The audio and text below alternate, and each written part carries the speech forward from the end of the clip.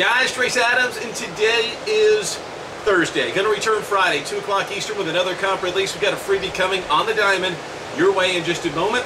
Pushing last night on the Kings and the Rangers to stay under the posted total. They end on 5 goals exactly. All right, it is time for the NBA Finals. Miami and San Antonio going at it.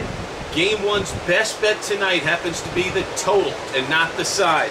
Going after a raise the bar winner, number 3 of 5, my second biggest NBA release of the season.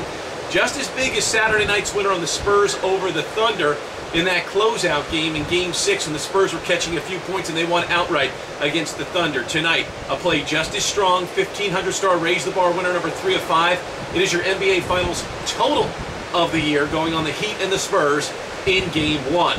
That's not all. Another pay after you win release, a winner yesterday for you on the Mariners and the Braves to stay under the posted total, and they did just that in that 2-0 final by Seattle.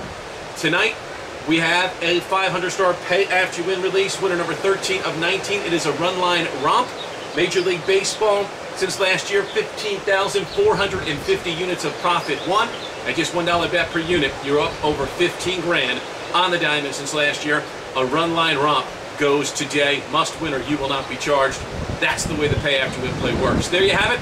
There it is for this Thursday, Thirsty Thursday, if you will. Getting set to go out to the surf that you see behind me very soon and contemplate Friday's card for you all afternoon long, for that matter.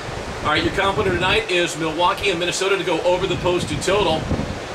This series has been high scoring with 8, 10, and 10 runs scored the last 3 games.